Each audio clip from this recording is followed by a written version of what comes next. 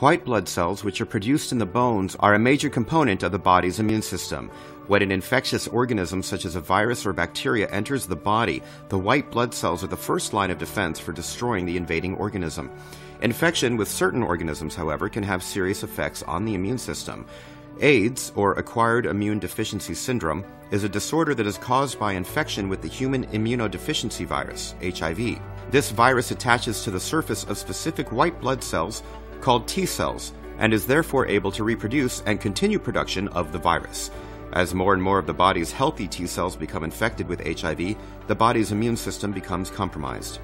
As a result, if another foreign organism enters the body, the white blood cells are unable to fight the new infection, and serious illness can result. In addition, there are many illnesses that persons infected with HIV are more susceptible for developing than are persons with healthy immune systems. A diagnosis of AIDS is made after T-cell counts reach a dangerously low level and blood tests confirm the presence of antibodies to HIV, indicating that the virus is present in the body.